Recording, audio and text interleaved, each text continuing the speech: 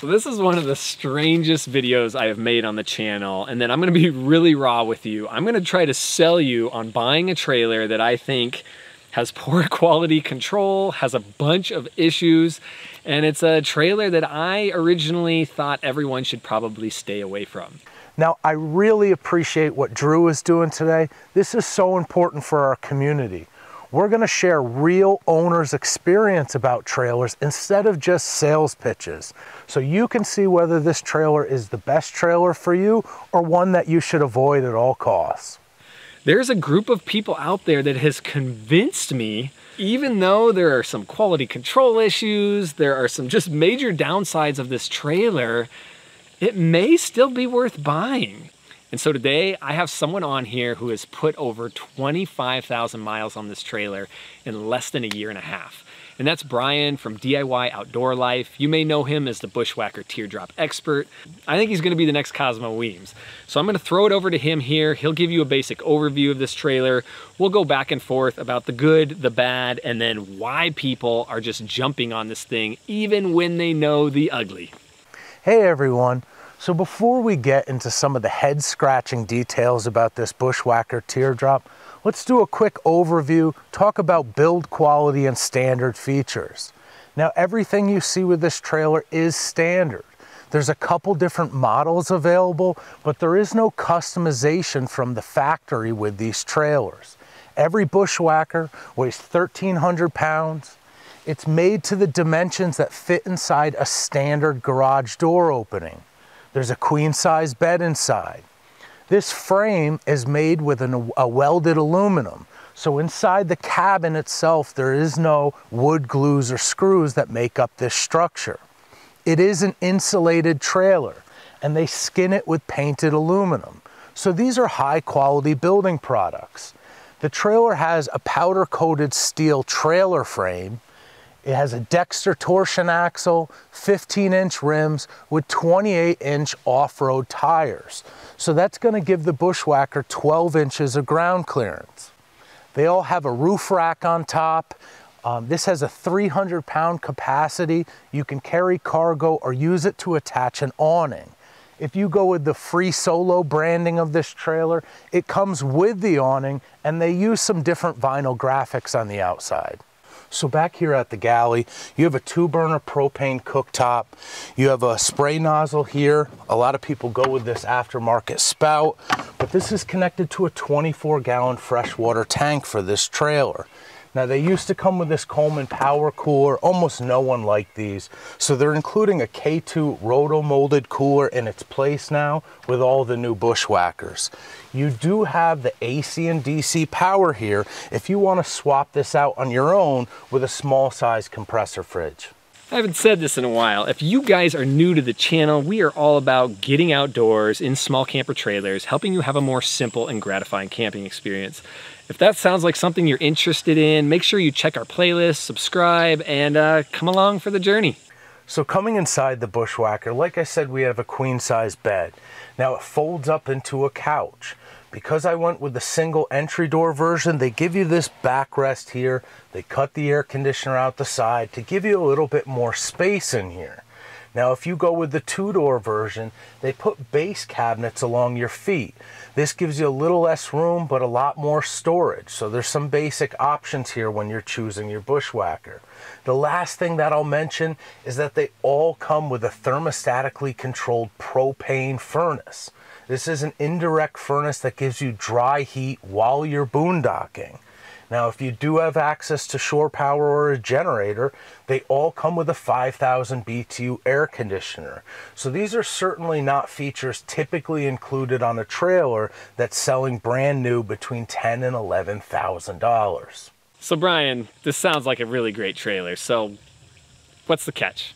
Come on, what's the catch? So if something seems too good to be true, it probably is. And with this trailer being 50% of the price of the competition, you know there's got to be a catch. But with this trailer, it has to do with the quality of the fit and finish and the speed of production. When I got my trailer, there was sealant smeared all over the outside of it. It was like they didn't clean up after the job. When you look at the air conditioner, there's foam hanging down and spray insulation all over the place. This isn't the fit and finish we're used to in the teardrop industry. My trailer came with a stereo miswired to the point where it didn't work. So it makes you wonder whether there's any quality control or an inspection before these trailers leave the factory. Now, when I pulled that stereo out to fix it, the cavity was filled with sawdust and wire insulation. It looked like they knocked a dustpan off in the wall. So most of these issues, cleaning up and fixing some of the fit and finish, are minor things. They're aesthetic things, or they're simple. But the rushing of this trailer did lead to some more serious issues with the first round of production on this trailer. There was a recall where the dealerships had to install bolts between the cabin and the frame because the factory used self-tapping screws. The same thing happened with the roof rack. There was some issues with the two-door models and how their air conditioners were cooling inside the units.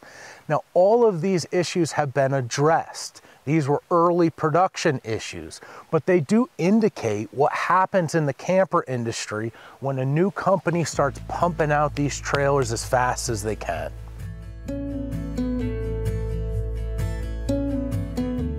Here's what people are doing. They're buying these trailers and they're modifying them. And they're simple modifications that almost anybody can do with just some simple tools. They are coming out, these trailers, from the factory, built on a solid foundation. Brian will tell you this, other owners will tell you this, the bones are strong. It's just really some oversight on the design, some oversight on the finish work. Nothing a little TLC cannot fix. Therefore, you're able to get this trailer and basically it's turnkey. You just want to protect it a little more, put it in a garage, redo the caulking on it, redo some of the finish work, redo, some of the electrical. But it's coming with things you will never get at this price point on another trailer. For one thing, it's being built in the USA. It's coming with a Dometic heater that runs on gas. Therefore, it actually is boondock ready. It's not a trailer calling itself a boondock trailer that has an electric heater on it. You don't have to plug into shore power to stay warm in this. It has that huge 24-gallon water tank. I mean, that's pretty unheard of at this price point. It has so many quality components that I think many of us for the price can overlook the little things. And for someone like me with a family, I want to build a teardrop right now, but it's just a lot of time and effort and work. And I want to get into something that is mine. I want something that fits me, and I think this is kind of it. It's almost like an empty shell. You buy this teardrop, and then you tinker on it. You take out things you don't like, put things in you do like. You rip out this, you put in that, and you can feel justified doing this when this teardrop is somewhere in the $10,000 to $13,000, $12,000 range. I think you could pump a ton of awesome off-road components into this, overland components, and you're still going to be nowhere near the price of a new trailer with these things added on. From a frugal mindset, from a DIYer, it makes sense in both ways. It's affordable and it's fun. It gives you something to personalize. It gives you a little bit of work without taking up the entire garage and taking up your entire free time. I mean, what do you guys think? Is this something that may interest you, or is this something you should walk away from? Let me know in the comments if you would tackle a project like this, or if you think it's better to build your own, or get something that truly, truly is turnkey ready, even the finish work. Yeah, Drew, so with the good, bad, and the ugly, I still love my Bushwhacker teardrop. I feel like I made the best decision for me. But when other folks ask about a recommendation, it's a little bit more complicated. I like to share the good and the bad about the trailer and be honest about my experience. One of the best resources for people is this Bushwhacker Owners Facebook group with thousands of members. You have people sharing how they customize and modify their trailers, as well as troubleshooting the common issues that all campers have. It's an amazing resource.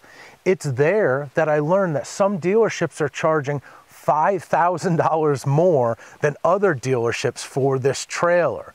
So I made a little database to help people out there. If you're interested in this trailer, swing by my channel, leave a comment. I will share that with you. It might be worth taking a road trip to save several $1,000s on this trailer. So I think you may find this interesting. Brian lives full-time at a Zen Buddhist monastery. This is a guy who basically did a vow of poverty and somehow ended up with a teardrop trailer in the midst of all that. So check out his channel, really interesting guy, a lot on outdoor life and teardrops, but he also is an expert on off-grid solar. I think you'll get a lot from him. So we have a ton of these type of videos. If you're interested in trailers, check out this playlist. If you have been following us, thank you so much. We appreciate all the support, all the feedback in the comment section. You guys have really made this channel what it is. I thank you so much for that. And I just hope that you guys all stay safe on the road and get out there and enjoy this big, beautiful world.